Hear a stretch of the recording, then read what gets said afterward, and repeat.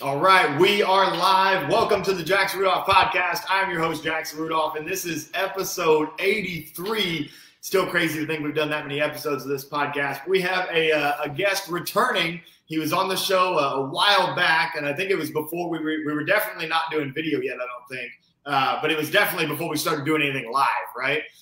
So now here, live and in color, we've got Richard Avery Plowden, the top-ranked heavyweight point fighter in the world by the Black Belt Magazine rankings, fresh off of another Diamond Ring win, WKC World Championship. He's been winning on Virtual Fight Tour. And Avery's somebody that has won just about everywhere that you can win. And we're going to be talking about that a lot during this show.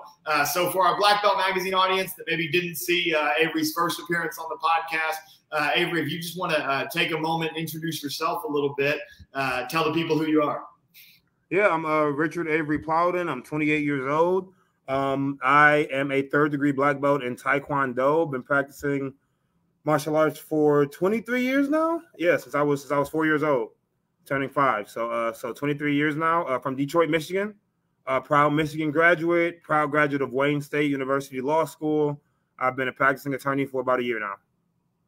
That's awesome. And we're definitely going to talk about that towards the end of the show, because that's one of the things we can count all the titles and talk about the great battles that you've had in the ring, but being able to also be successful outside of the martial arts and have a career in law, one of the hardest fields to get into and then to be able to maintain as a professional, that's extremely impressive. So I got all the respect in the world for you on that endeavor. But let's start with diamonds, right? Mm-hmm. Just happened back in October, and the Diamond Ring is one of the most coveted awards that you can win in sport karate. But tell us about this one. Well, how did this one feel? What made this one different? And then also tell us how many are in the collection now. Yeah, so this one felt really good. I mean, I haven't competed in an actual national event, and the last time was AKA January 2020, and then Diamonds was October 2021.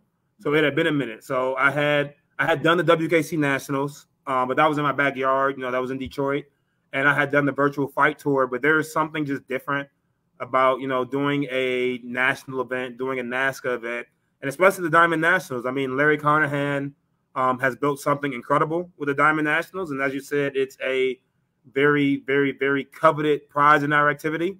And I won my first one in 2019, the last time the Diamonds were held. So I wanted to do it again. And it felt great. So this is my second ring. This is my sister's fourth, I believe. She won as well. And then my dad has one. So it's just cool to add to the personal collection and then to add to the Plowden family collection as well. Mm-hmm. That's awesome. And you guys certainly stack them up, whether it's Diamond Rings, Warrior Cups, whatever tournament y'all decide to go to, you stack up those titles. So in this particular title fight, you faced a new opponent, right? Somebody that's kind of one of the new top heavyweight contenders in Team Next Level's Darren Absolutely. Payne, otherwise known as D Stacks, right? So just talk a little bit about sharing the ring with him. Was that your first matchup with him? Have y'all fought before? No, that was my first time, at least as far as I can. Actually, I know. I remember all my fights. That was my first time fighting Darren. That was great. You know, he's super young, super young. He's just getting started, and that was a good time. It was a very good opportunity. And I love it. He's an excellent competitor, great fighter, and it was definitely an honor and a privilege to share the ring with him. It was a good time. Mm-hmm. So when you stand across the ring from a guy that you haven't fought before, obviously as good as won grand championships and made it to the stage a couple of times now, was there anything he was doing in the ring that surprised you? Had you been able to get much film study on him? I mean, what type of preparation do you have going into the ring against somebody that you haven't fought like him? Yeah, so like one of our philosophies in the Plowden system, one of the things we say is it doesn't matter if you're the fastest or the strongest. What matters is if you're the smartest. And what that entails is, yes, watching a lot of tape. I watch tape on everybody. I watch everything. I watch everybody. Just not even necessarily just to scout, but just to see what I can steal too. Like so many of these competitors are just so talented, and just to see like what different things I can take and add to my game and see what they do well and definitely apply it. So that was definitely a factor. But we also are proponents of you don't change what you do. Whatever you do best, and you make minor adjustments. So there's no one that I stand across where I'm gonna change anything I do. Right? It could be Mike Tyson, You know, it could be Tyson Fury. I'm going to fight the way I fight. And, you know, as talented as Darren is, I still wasn't going to change anything necessarily about what I do. It was just going out there, fighting a smart fight, and making him adjust to me, if anything, just doing what I had to do in order to get the win. I think that's a great mentality, and that's what we see a lot of the great fighters do. You very rarely see a great fighter having to change in order to win. They do their thing, and then it's the opponent's job to keep the great fighter to make the adjustment. You have to have an adjust to me mentality. It's a battle of wills in there, right? And if someone's forcing you to adjust too much, that means they're dominating your will, and you don't want that to happen. Absolutely. And by the way, those of you tuning in, as you guys are hearing some of these responses and we're talking about these different situations, if you guys have questions, feel free to drop those down in the comments. That's one of the best things about doing a live show is that we get to interact with the viewers a little bit. Absolutely. So, Avery, we talk about, I mentioned that Darren's one of kind of the new faces of the contenders in the heavyweight division, of the guys who have a chance to win the overall anytime they show up. We saw Brandon Ballou win the overall back at the Battle of Atlanta. Edgar Germany wound up winning U.S. Open. Brian Rodriguez at Pan Am's. So the heavyweights, when you haven't been around this year, has been kind of sparse. Different people have won different titles, right? And for a long time leading up to this season, you and I both know the matchup that everybody's been wanting to see is you and Cam Dawson, because the consensus was that you and Cam are the best heavyweight point fighters in the world, right? Cam's had some injuries. He's got a baby, right? Yeah. So Cam hasn't been as much in the game as I know Cam would like to be, right? But in your eyes, given the state of sport karate right now and all these names that are kind of starting to get in the mix, who do you consider to be in that highest tier of heavyweights? Who really are the best heavyweights right now? And who are you most excited to have matchups with? No, I mean, everybody you just named are great fighters. Brandon, Edgar, Darren, obviously, all those guys are great. I mean, me personally, who I look forward to fighting, the answer is everybody, right? I don't. When I was younger, it used to be like, I wanted to fight Raymond, right? I wanted to fight Jotty. I wanted to fight Trevor. I wanted to fight Ross. Somehow, I blinked and woke up, and I'm one of the older, people in the division. I'm a vet, and that's not any disrespect to those guys. Like, I respect all of them. Respect the hell out of them, but I see everything. I pay attention to everything those guys are saying. They want to fight me, right? Like I'm that guy now. We say around here, it's easier to be the hunter than the hunted, right? It's easy to kill yourself when you're just starting out, when you're 17, 18, 19, you just get into the men's division. It's easy to go out there, no pressure. You're fighting the Raymond, you're fighting the Jotty, you're fighting the Ross, you're fighting the Zoe, right? Nobody knows you. It's easy to go in and train and want that. It's harder being in the position I'm in now, which I still can't believe I'm in, where I'm that guy that people are like, oh, I want to beat him. I want to, he's the best. I want to beat him. So I'm in that position now, right? And it's at this point, my sister said it for a few years, but at this point, it's a matter of me beating myself. It's a matter of me beating my own legacy. Because even though I am older than all those, except Brian. Brian's in his 30s, but who still looks awesome though. But I'm on the older tier, but I don't even think I've hit my prime yet, right? My dad talks about how he did his best fighting after 30. So I think it's a matter of me beating myself at this point. Like, and again, there's no disrespect to anybody else, but I've done the chasing, right? Those guys are, they're not fighting anymore. Jotty's doing his thing, Raymond's doing his thing. Those are the guys I chase. Now it's a matter of, Avery, what can you do to do better than you've done before? Why are you still doing this? You've won everything at this point, won stuff multiple times, making, some pretty good money. What's the point of you doing this? And that's the question that I walk into the school with, to the karate school with every day is, why am I here? And that's to be the best that I can be, one of the best of all time. Like, that's really my goal at this point. I think that's more than ever, if ever possible before, that's actually in my sights. I can actually see that. Yeah, I mean, that's so cool. And you said it so beautifully there. It's that transition from, just like you said, being the one who's chasing everybody to being the one that's being chased. Yeah, and I see everybody behind me. I see it, but it's I'm not ready to pass. Like, I'm not ready to slow up yet, right? I'm still full speed ahead. I'm ready to go. And I don't know when this happened. I seriously, as far as I remember, I was just going in, training and going to tournaments. And then all of a sudden you become the hunted instead of the hunter. But it is what it is. Right. And what I find so interesting about that is that it's the same thing in forms and weapons, but I wouldn't have expected it to be that way in fighting. Because in forms and weapons, yeah, you're against other people, but it's really what score the judge is going to give you, right? So it's very individualistic in your performance. Yeah. It does come a point where it's no longer like, oh, I want to beat this guy that I do at whatever tournament. It becomes, you know, how many of these titles can I win to make my case for being the best at this or the best at that to ever do it, right? And I think that not chasing a particular person and instead chasing your own goals, I think that helps you elevate more, right? Because if I'm like, oh man, I really want to beat Jotty Tension, and then Jotty Tension doesn't show up at a tournament and I lose to some scrub, then what did any of it matter for? Rather than I want to be the best that I can be. I want to win the Battle of Atlanta. I want to win the WKC World Championships. I want to win the Diamond Ring. If I set those goals for myself, then it becomes about me. It's not about other people. I'm doing this for myself. And I know, you know, that's not like, it's a lot of fighters that take this personally and want to beat particular people. Not me. Like these, you know, y'all everybody's just a body. Right? I just want to be the best. Whoever I have to beat to be the best, that's what I want to do. I love that mentality. That's awesome. So now we're going to jump back to diamonds, because one of my favorite things that has happened post-pandemic is Jesse Ray with Virtual Fight Tour has brought back the lightweight winner versus the heavyweight winner for the Virtual Fight Tour Last Man Standing. And it's happened at a couple of NASCA events now, Amerikick, Diamonds, Pan Ams. So you were in that at Diamonds as the heavyweight Diamond Ring winner.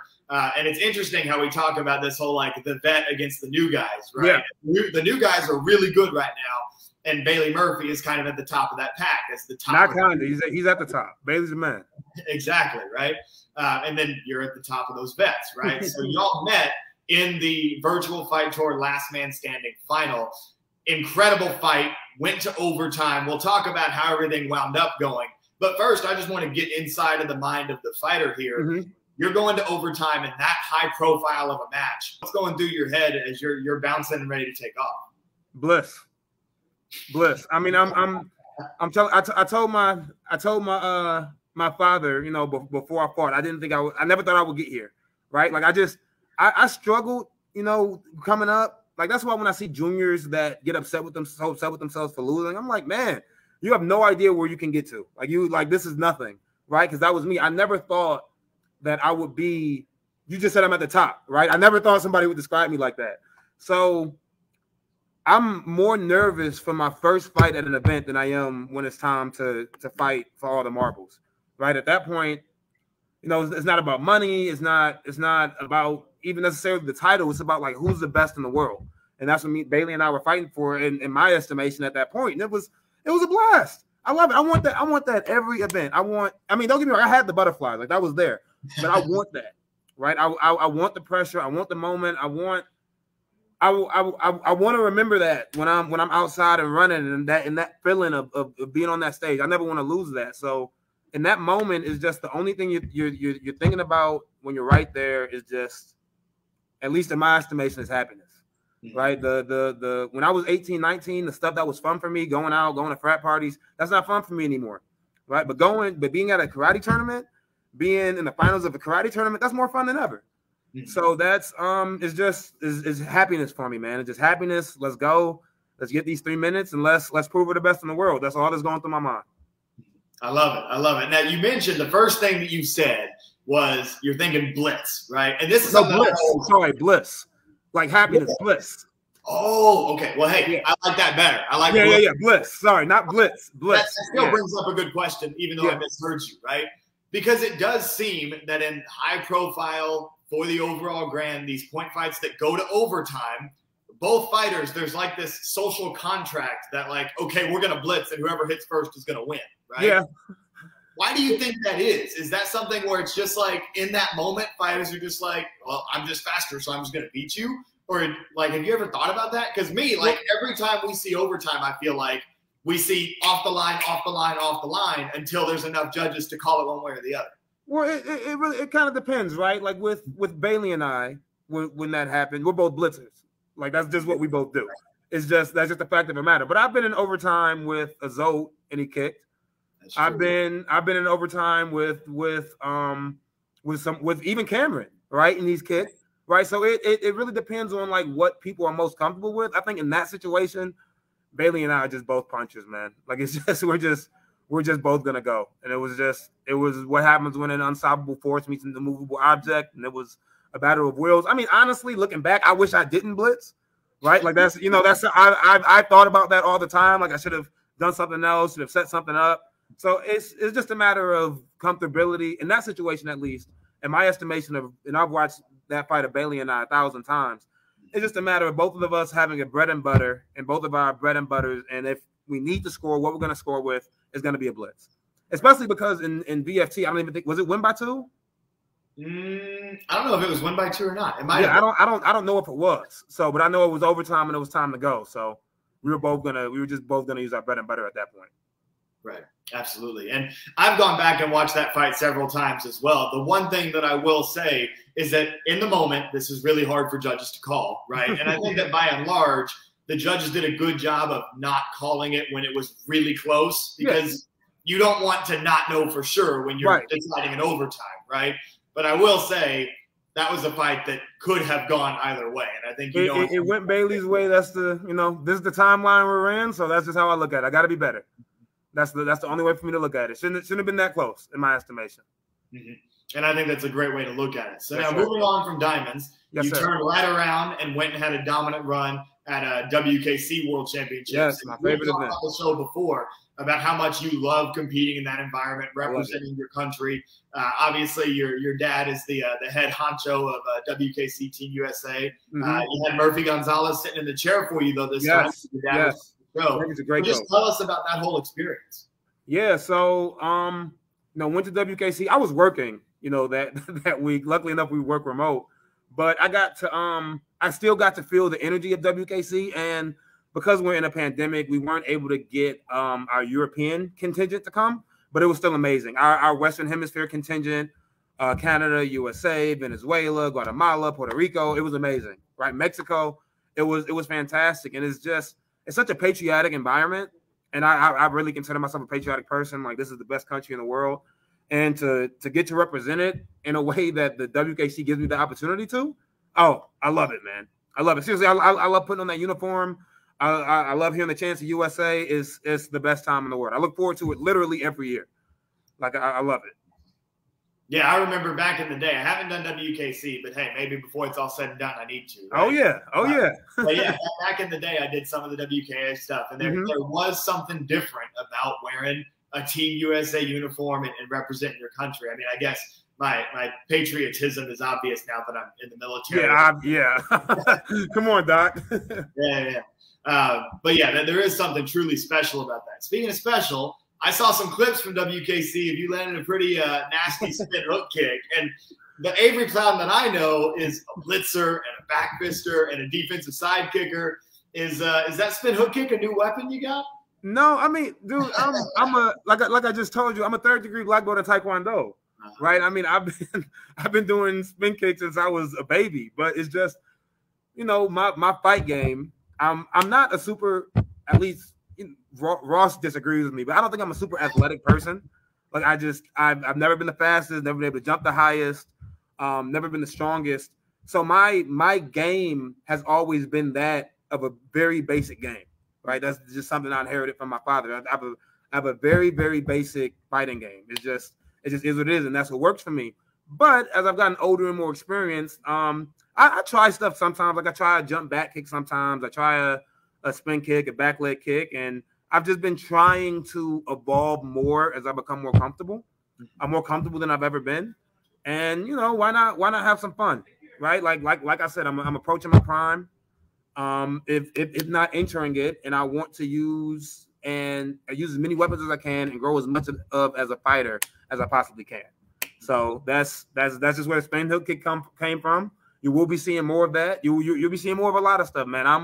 I'm only getting started. I feel younger than ever. That's awesome. I love it. And by the way, for the kids watching, the aspiring young point fighters, take it from Avery Plowden first. There's nothing wrong with staying basic. The number one number one thing that I hear coaches yell at their fighters, especially Coach Damon, is stay basic. Stay basic, right? Damon's a genius of the game. Yeah, no, I'm not. I'm not allowed to do stupid stuff, as my dad calls it, unless I'm up by about 6 or 7 points. And sometimes I ask, right? I didn't ask for the spin kick because I honestly wanted to surprise him. So it's I usually have to be up by enough, or it depends on the situation. I wouldn't call a spin kick stupid. It's just you shouldn't be throwing 20 of them in a fight. Like, that's insane. But obviously, you're watching Raymond. He is the best in the world with spin kicks. So it's a very practical technique. But staying basic is definitely something that's beneficial, without a doubt. For sure. So we've talked about Diamonds. We talked about WKC, an event that you weren't at, but that got a ton of press recently because of some big fights that happened over there, was WACO World Championships, right? Absolutely. And by a lot of fighters' estimation, WACO is where you get oftentimes the most diverse mix of talent. I'll put it that way. Because I think there's been NASCA tournaments that are harder to win than WACO tournaments. And I think there's been WACO tournaments that are harder to win than some NASCA tournaments, right? So Absolutely. When it comes to difficulty, I think it can go either way. Right? I'm with you, Jackson. But you get the most diverse mix. And obviously we got that at WACO this year. And we saw Elijah and Bailey in that mega fight. And there were other great fights along the way, especially in teams, right?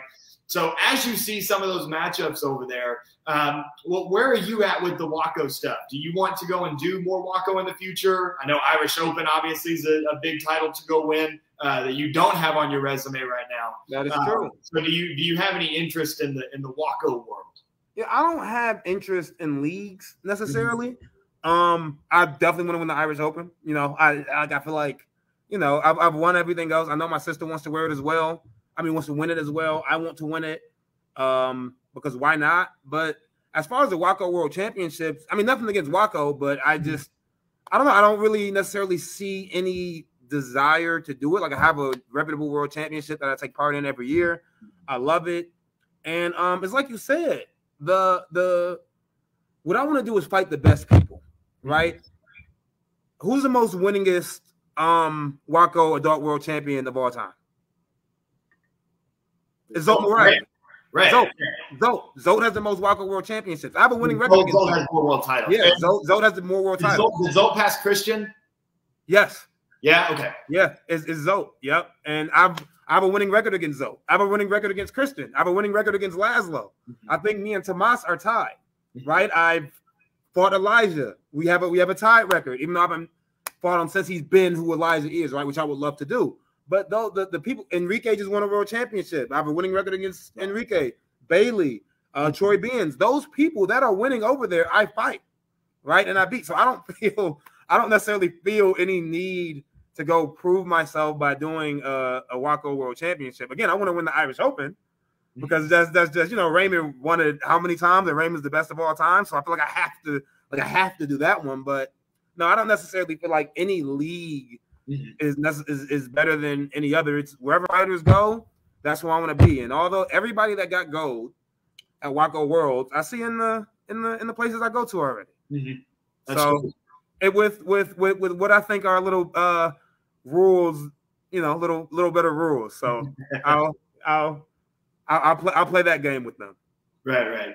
No, for sure. And it goes back to the old saying: if you want to be the man, you got to beat the man. Beat the man, right? Yes, sir. The way you look at it, if you're fighting all of the guys and have fought and beat before all the guys that are winning over there, then what's the point in trying to go and chase that world title? But at the same time, I know exactly what you mean when there's that tournament that you don't have. That's I have to give Mr. Baker credit. Roy Baker, the Irish Open is something special, and I have to give Raymond credit. Raymond helped build that. Like, that's they call Staples Center the house that Kobe built. Is it 9? I don't. However many, it's ridiculous. Number. Yeah. They call Staples Center the house that Kobe built. The Irish Open is the house that Raymond Daniels built. Like, it just is. He did something special with that event, and I'm not trying to take away from any of the other phenomenal world champions that have won it. I'm not trying to take away from Zolt or Richie or Elijah. I'm not trying to take away from those guys. But doing that 9 or 10 times, that's crazy, right? And he put a certain prestige there, and then how Mr. Baker runs it and how efficient it is. This is definitely a special event, without a doubt. And it's one I want to win. I can admit that, and I will say it out loud. It's definitely one that I want, for sure. And I will say, having been there to the point fighting open weight final as a spectator, That is like one of the most electric environments. Without a doubt. For karate. With everybody gathered around that ring, it's truly special. And I certainly hope, as an Avery Plowden fan, that I see you in that fight someday. So now we're going to move on from competition a little bit. We're going to get into some other things. Okay. Kind of coming out of the pandemic, you've been working a lot with Century Martial Arts. You've been doing some ambassadorship for them. And it's actually kind of funny how all that started, because I was working I still work for Century, but I was working on site with Century for that year that I was going through the application process for medical school. And the way that it came up, I don't even know if you know this story, is literally some guys in the office were like, hey, we need to do a photo shoot for some catalogs and some other products, stuff like that. And because I was the guy that was a competitor, they were like, know anybody? And I was like, yeah, let me get in touch with, some point fighters that I know, stuff like that. And obviously, you and Morgan is and we appreciate that, Jackson. Thank you, brother. Female side. You guys were in front of mine. And so I shot you guys messages, and you were like, yeah, we'll come out and do a photo shoot. Yeah. That's kind of how that whole thing started. But I'll let you speak a little bit to what all you've been doing with them and how Century's been for you. Oh no, yeah, and we've done 2 photo shoots now, and both have been phenomenal. I mean, I've done I think I'm a pretty boy. So I've done college photo shoots and fashion shows in undergrad at Michigan.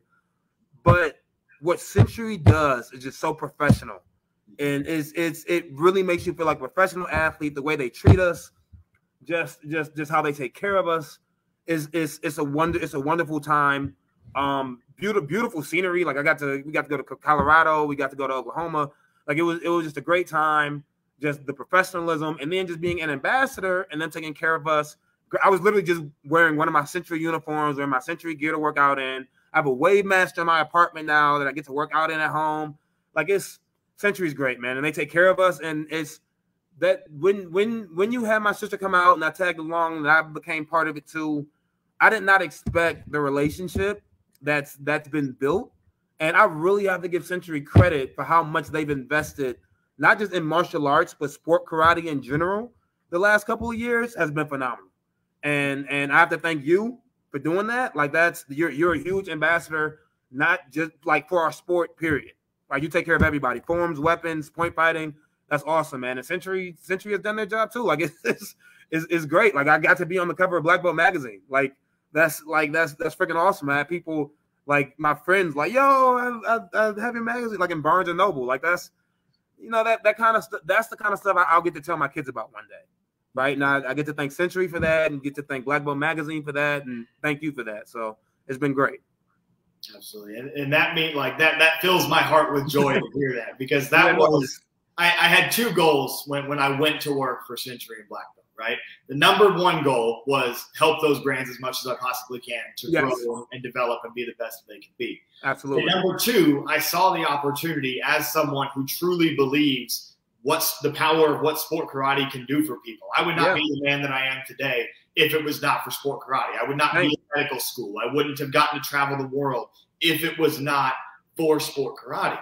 And so in the spirit of kind of spreading the gospel of sport karate, that is why I made such a push, for Black Belt to cover it more consistently. And now we've grown a great community within Black Belt magazine of new sport karate fans. And I think that's the coolest thing in the world. Yeah. And thank you for being willing to, participate and be a part of the Century shoots and, allow us to use your likeness for the cover and stuff like that. So, yeah, I could not be more pleased with how Century and Black Belt has truly embraced absolutely same. And that is not all me. There are people within Century that don't get nearly enough credit for all the work that they've done and being willing to listen to me on some of this stuff and make the whole thing happen. So if they don't know it, and if nobody else says it, Morgan and Avery Plowden really, really appreciate you guys. Seriously, we do. That's awesome. So shout out to Century and Black Belt magazine. 100%. 100%. Podcast. Shameless. So moving on now, we've mentioned you, your sister, we mentioned your dad, and we talked about this in your first appearance on the show as well. We talked about your dad, we talked about training with your sister, but there's another member of the Plowden family that deserves a shout out, and that is like probably the greatest sport karate cheerleader of all time by my account, which is your mom, Miss Plowden, right? Yes. Mrs. Deborah Plowden. Loudest voice when you and Morgan are fighting. I have seen her emotions go through the highs and the lows along with you guys. And that's just so special to watch. So I'll let you talk a little bit about Mama Plowden. Yeah, no, it's really been a heck of a journey, right? Because over 10 years ago, when my sister and I really started coming out on the circuit, there were people that said they didn't even know my dad had kids, right? Because we weren't super active junior competitors. It's not like we you know, you look at a Tyson Ray. I call Tyson a prodigy, right? Because that kid, he's been out forever and he's amazing, and look at what he's doing, right? That wasn't me, right? Maybe my sister too. My sister was super talented, but that wasn't me. But as you know, my sister and I became more famous, or for the lack of a better term, or more active and more winning, my mom started saying, I'm not staying at home, because we used to go to tournaments without her. And she would stay with our dog. We have a 10-year-old golden retriever, and she would stay with the dog. And she started saying, I'm not staying at home. And my mother could not care less about fame, about attention. She just wants to go and watch her grown children, who will always be her babies, do what they love to do. Like, that's all she wants to do. And so she didn't expect, and she still doesn't even realize what a figure she is in the activity. She's just going out there and just has a loud voice and is cheering for her, and is just cheering for her kids. And it's so great. It's awesome that all of us play a role. Like, my father obviously is our instructor. My sister and I, we both fight, support each other. But my mother is that foundation, and I'm not exaggerating when I say that. Like, every time before I fight, I have a ritual, I have a litany of stuff I do. But one of the things I do is kiss my mother on her head. Like, seriously, before I fight, every time I have to kiss my mother on her head. If she's there and she's at 99% of events, I have to kiss her on her head and tell her I love her. Right? Because it's stressful for her, us being out there. Like, you may have some videos when one of us has gotten stuck and she freaks out a little bit because she really loves us and cares about us. And I have to make sure she knows, like, yo, I know I'm going out there for another grown man, a punch and kick me in the face, but I'm okay.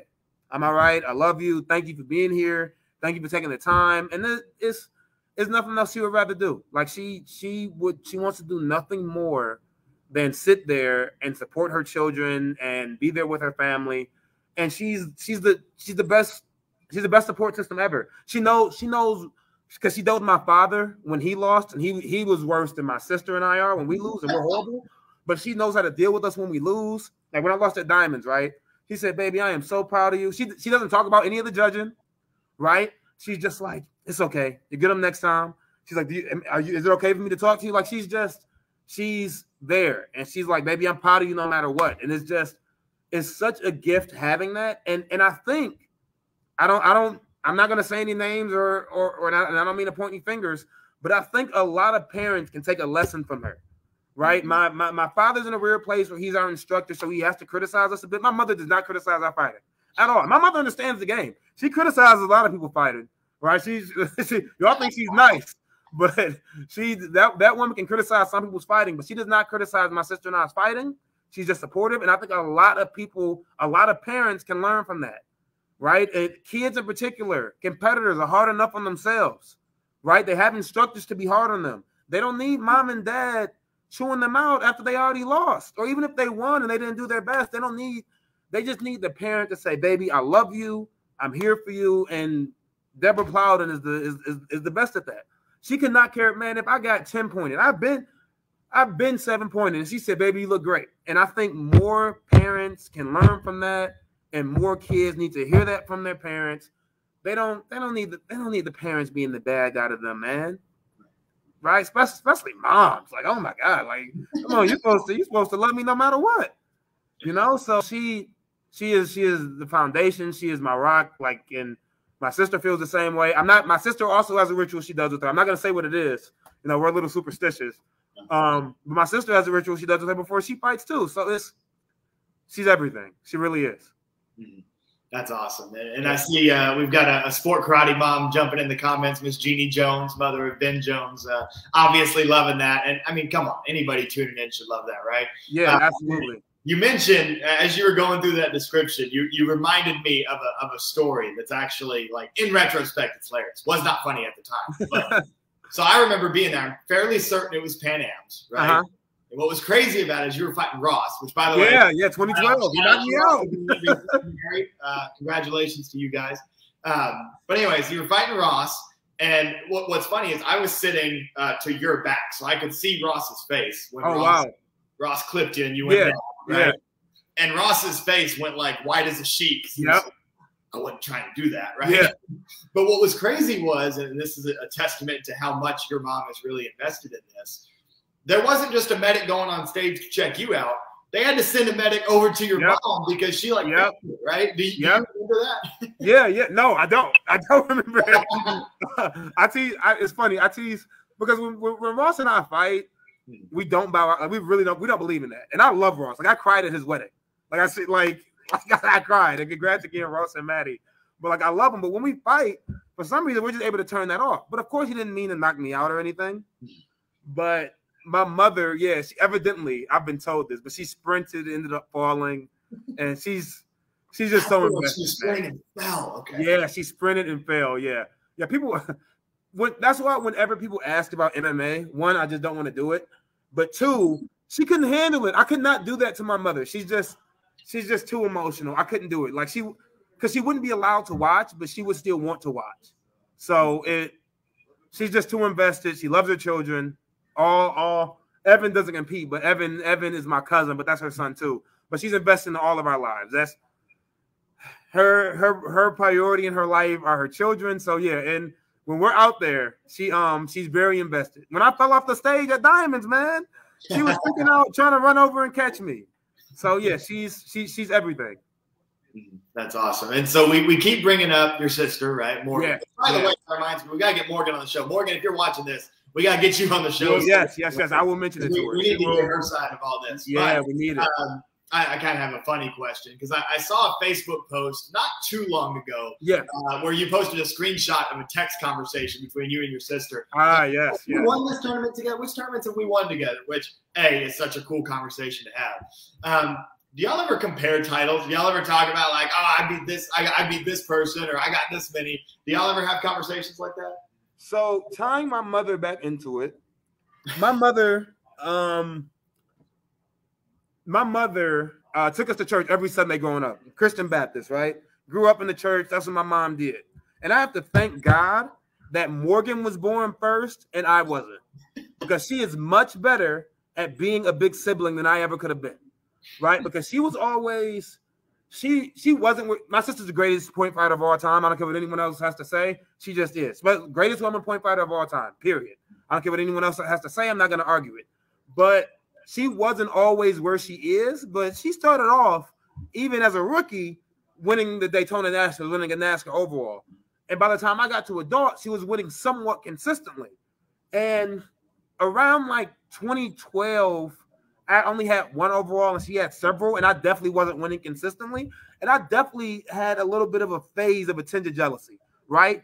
Wasn't long, but it would just happen, right? I feel like it's natural.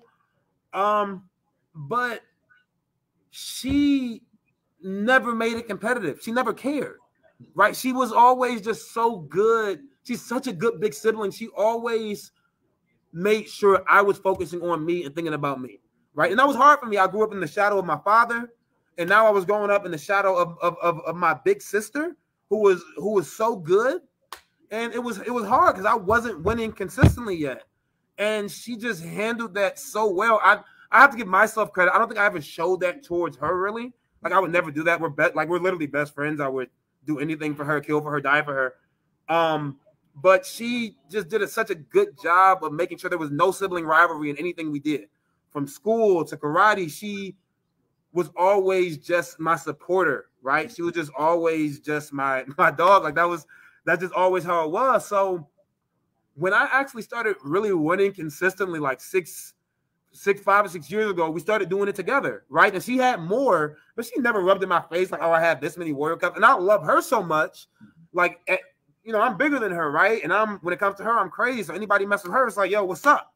So for me, I wasn't trying to compete with her either. I was just happy. Like, there would be tournaments where I lost and she was still fighting. I didn't care that I lost. My sister's fighting. And the same thing and as I got better, the same thing would happen to her. We didn't care anymore, right? And then she tore her ACL. Well, I tore my shoulder. So she was fighting, and I was still supporting her. Then she tore her ACL, and I was fighting, started winning a lot more, and she was just supporting me. And then it got to a point where we were just winning together. And now, even if one of us loses but the other one wins, we're just together. It's just us, and it's just, I don't know. It's no competition there. Like, we compare, yes, but both my father and I have just kind of just admitted, like, oh, you're better than us. We don't really care. like my dad's funny because it's a lot of parents that if they were in his position, they would try to make themselves bigger than their kids. He does not care. He is so proud of us. I remember when we both won U.S. Open together. He said, I never won the U.S. Open. I'm so proud of y'all. And so to take that another step, both me and my dad have just kind of accepted, like, yo, you're the GOAT. Like, we're just, my dad's a legendary fighter. He's the man. And I'm blazing my own path. And that's just how it's looked at, man. There's no rivalry there. I'm telling you, if I called her right now and put her on speaker and was like, dang, you won way more events than me, she would hang up the phone. She'd get pissed. Because she just loves me that much. And it's just, it's ride or die, man. Like, that's just how we are. Like, I could never date someone in karate because I'm never cheering for anyone over my sister. Like, we may as well have come out the womb together, man. Like, we're 1-on-1.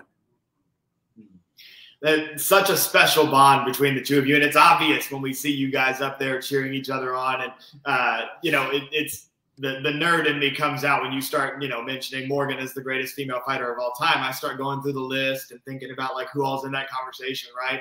And then I had this epiphany. If I had like 3 wishes, right, and I could turn back time and I could get one, like, team fight in their prime, you and Morgan against Trevor and Chelsea. I would love it. Oh my God. Oh, I would love it. Oh, I would love it because I fought Trevor one time. Smack Internationals 2013. I was 19 years old and I lost. Lost by 2 points. Oh, I was pissed. And my sister lost to Chelsea at that same event, and I think in overtime. So she lost to Chelsea and I lost to Trevor in that same event. So my sister would have been what, 22, 23? I was 19. Oh man, I love Trevor, right? Don't get me wrong. Love Chelsea. Both phenomenal fighters, right? In contention for being the greatest of all time. Both of them, without a doubt. Of course, I'm biased, right, towards my sister. But no, Trevor Nash, Chelsea Nash, Avery Plowden, Morgan Plowden, the greatest sport karate, brother, sister, siblings of all time. No debate. No debate about it. Absolutely. And then you look at extend the families, right? Between you, Morgan, Travis, your dad, and then man. Yeah, that's scary. The Nash side of things too. You have Trevor, Chelsea, Casey, right? Yeah. Right? I mean, it's crazy. But anyway. Yeah, special. Moving on. Yeah, absolutely special. So I want one more question about you and Morgan, because I feel this way sometimes about Gabrielle, my fiance. I feel this way sometimes about students, right? Yes. So when you're watching Morgan fight, are you more or less nervous than when you're up there fighting yourself? It's different. It's different. I don't know. I'm in control when I fight, right? I haven't perfected it, but I've more or less learned how to control my nerves. I might be more invested with her because I also, I'm more emotional. I don't know about nerves, but I'm more emotionally invested in her fights because with me, it's all up to me.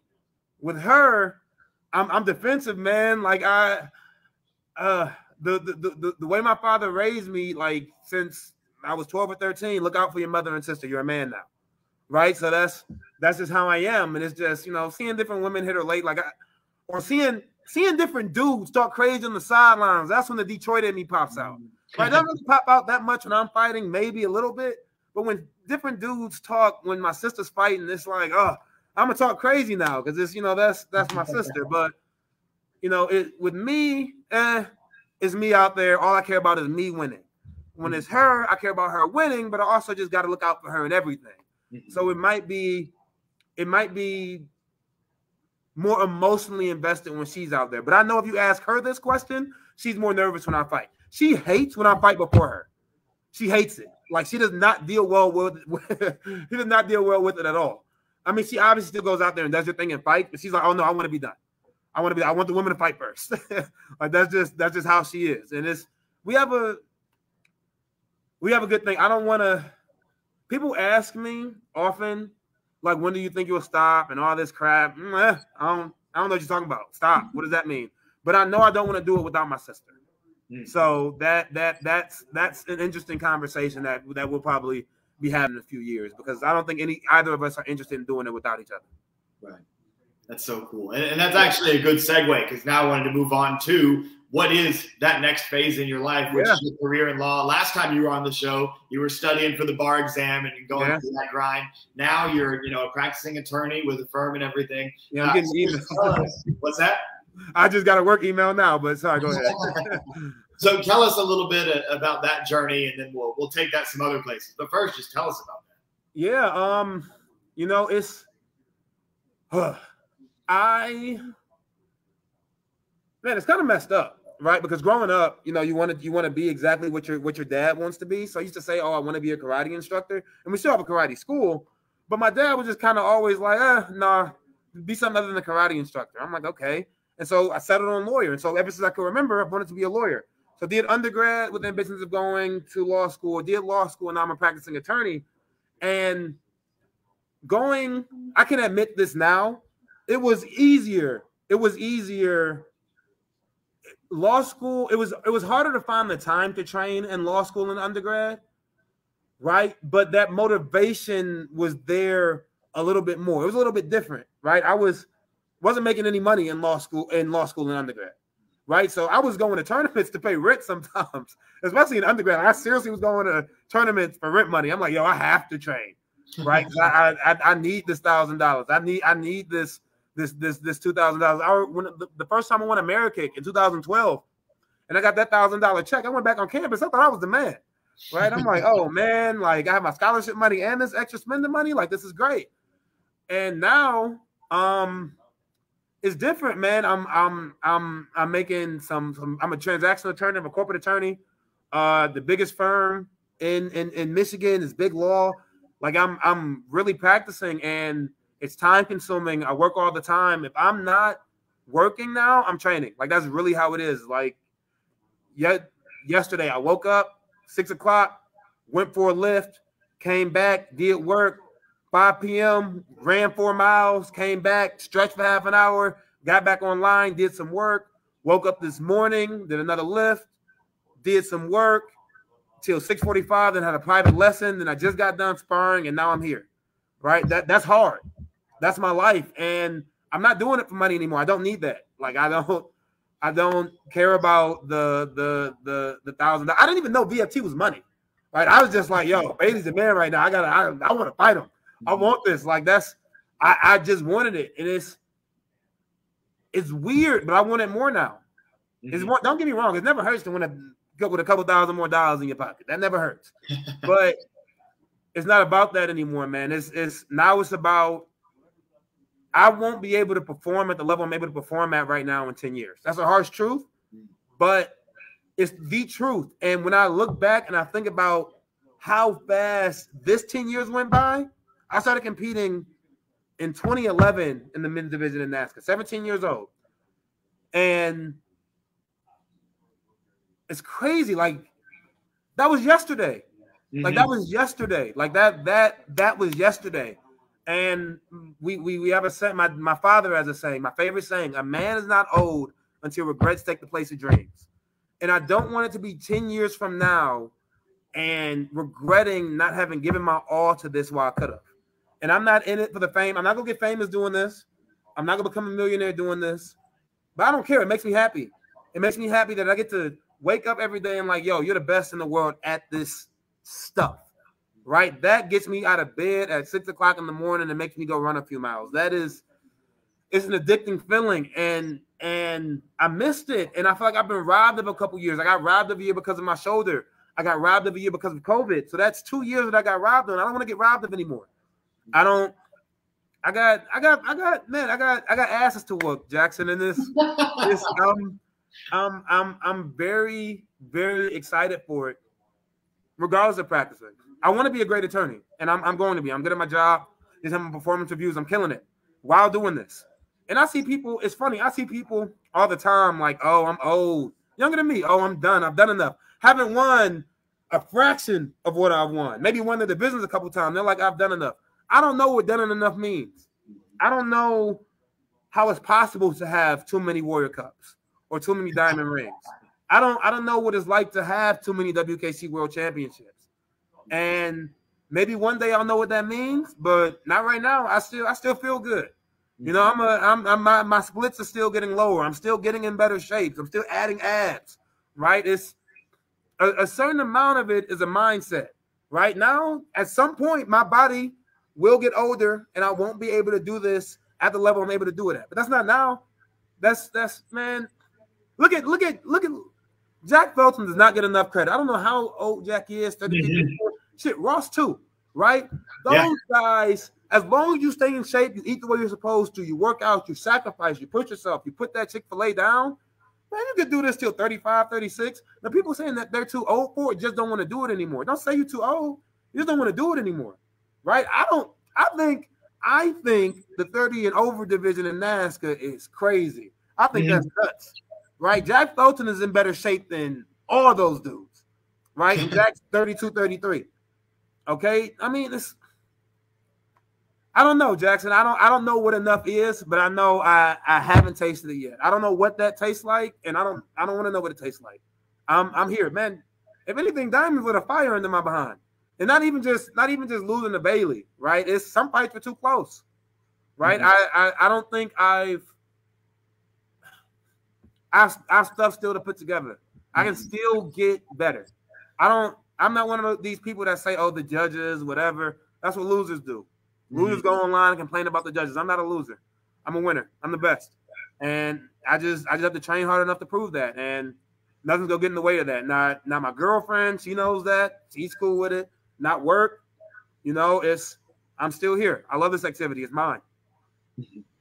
That is so powerful. And it's hitting home with me too, because it's like going into medical school, I had that same thing. So a lot of people don't know the full backstory here.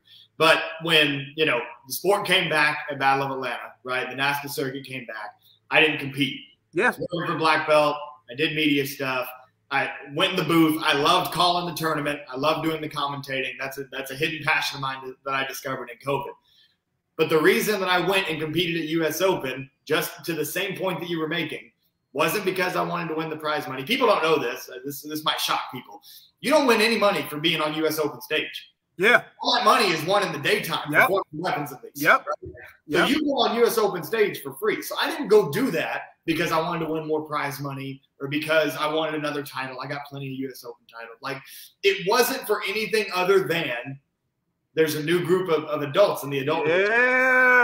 And I wanted to show, just like in the previous generation, how I could win there. I wanted to show that I could win in the new generation. You are the Jackson Rudolph. You have to let them know. I get it. You're a competitor, man. I think that's the message to any of the young sport karate competitors watching this, is that at the end of the day, when you've been through this sport and you've won what you wanted to win, and you've accomplished what you wanted, and you become the top seed or the world champion or black belt's #1 ranked person, whatever it is, you keep doing it because you love it and you want to stay that guy, right? Jackson, man, it was a time. It was a very brief moment when I first started doing this. Well, that when I first started competing in NASCAR, where I kind of cared about, like, you know, rankings and polls and stuff. But it was really easy for me to stop caring about that, period, right? Because especially in our activity, our fans are our participants, right? It was, I just saw a poll online that said, what competitors have shined this year, right? And almost everybody, not everybody, I have to give some people credit, but 90% of those comments were people the people commenting were affiliated with, right? So it's, you can't do stuff for recognition. The recognition is going to come, right? Black Belt Magazine is going to recognize you if you do what you're supposed to do, right? And that's an honor. I love seeing that. It's beautiful seeing my name in print.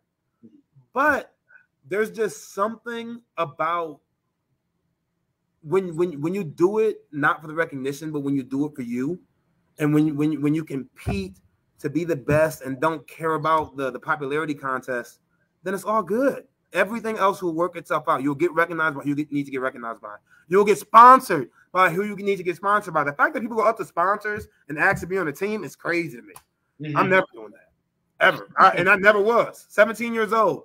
Or no, 16 years old. Thank God for Garth Benz. I wanted to be on Team Victory more than anything in the world. I was never going to ask to be. Never going to ask to be. And shout out to Garth, always. Love you, Coach. And I think that that's a good PSA for everybody, too, is that that's something that I've noticed in the sport karate community now, is that people show up to their first 6 months of competing on a world tour, and then they're like, where's my team at? Like, I need to be sponsored. Like, I need to have a name on my back. And it's like that when we were coming up, and, you're a little bit older than me. But like, a little bit. in that generation, like, you didn't wear something on your back until you earned it. Like, there wasn't a handout of like, oh, you come on my team, and you won one. Come on, man. The black and white wasn't getting just handed out to people. You have to earn that, man. Mm-hmm. Absolutely. And it was back then. That was the long-term goal for a career, right? Like, I remember being 9 years old and thinking, if I could get on Paul Mitchell, I could retire the next day. Right? Come on. Like, if I could just wear that uniform once, and then I turned 14 and got on the team, and then got to have a full career on it, which is a blessing that I'll always be grateful for, right? But it's almost like people that are coming into sport karate don't always see that right away anymore. And it's like, no. This is what it's all about. It's all about earning the right to wear those colors that you wanted to wear for a decade before you got to wear them. If anything, it's cooler to wear a school uniform or a uniform no one else knows and then goes out there and win. That's I was blessed enough to get sponsored relatively early with Victory, but Victory wasn't it was Garth School and then the Plowdens. That was special, right? When we won teams and me and Troy would go out there and win teams, that was some of the most fun in my career. I tell Troy that to this day. It was times because I was 18, 19. Troy was a little, I don't remember how old Troy was, but still coming up, right? And when him and I would go out there, there'll be times that we would grab just somebody, right? And me and Troy would be like, we're gonna win. And we were beating sponsored teams. We beat Full Circle in 2012 at AKAs in overtime. Right? I beat Ross, Troy beat Hamed. I will remember that for the rest of my life. Mm-hmm. We didn't finish the job, and that's what I ended up learning from Ross when I got on Impact is you have to finish and win individuals too. But winning on when you win a non-sponsored uniform, oh my God, I do not understand the rush to be on enjoy the journey, enjoy it, and enjoy that journey. When people come up and ask my dad, like, oh, can I be on Impact? I'm like, oh man, I don't want this person anymore. Like, don't ask, show them, earn it. You gotta earn it. Like you said, that's how we grew up. Mm-hmm. Absolutely. So many great messages for anybody that's tuning in here at the end of the show. I feel like I say this every show, but especially this show because Avery's given some great sound bites here. Go back, rewind this thing, watch it back, take some of these quotes, kids, write them down in your notebooks. And that was one thing a lot of people, if anybody watched me when I was coming up in this sport, I'd be like 14 and I was posting quotes on Facebook all the time because that's why you are who you are, Jackson. Yeah. Thank you. I appreciate it. Yeah, man. It's important to recognize who the greats are in our activity and what they did to get there. It's a reason we have so much in common, brother. Right. Absolutely, man. So before we head out of here, first and foremost, thank you. This has been an awesome show. I always appreciate your time. Absolutely. We've had your dad on. We might have to have him on again. We got to get your sister on. Got to get Morgan on here. The Plowdens are going to be a mainstay on the Jackson Rudolph podcast. Avery, any last words, final thoughts you want to leave our audience with? 2022 is going to be a good time. Hope everybody's training hard. AKAs are right around the corner. The Arctic Challenge, a tournament in Michigan, put on by my boy Chris Gorham, is in January also. If you guys can get out to Michigan, that's a great event. Look forward to seeing everybody soon, man. I'm happy people are getting vaccinated and the COVID is hopefully dissipating because I'm ready to get back to work. Let's go. Yes, sir. I love it. Well, thank you once again, Avery. Ladies and gentlemen, Black Belt Magazine's #1 ranked heavyweight point fighter in the world. Man's won just about everything there is to win. Avery, thank you so much for your time. Viewers, absolutely. And viewers, thank you for tuning in. This podcast wouldn't be possible without your support. Shout out to Black Belt Magazine as well for sponsoring the show. If you guys got questions, leave them down in the comments below. I'll be in the comments throughout the weekend. I'm sure Avery will tune in as well, especially if you guys tag him, tag me. And if you enjoyed the show, hit that like button, drop more comments, and hit that share button. That's how we spread sport karate to reach a larger audience And if we ever want this sport to get as big as we all know it should be, it takes that type of thing. Share the podcast that you see. Share those polls you see out there. Share people's forums that you like. Share a good fight that you watch. Get that stuff shared on social media. That's how we grow this community. So once again, I'm Jackson Rudolph. That's Avery. I'm pointing the wrong way. That's Avery Plowden. This has been episode 83 of the Jackson Rudolph podcast, and I'll see you next time.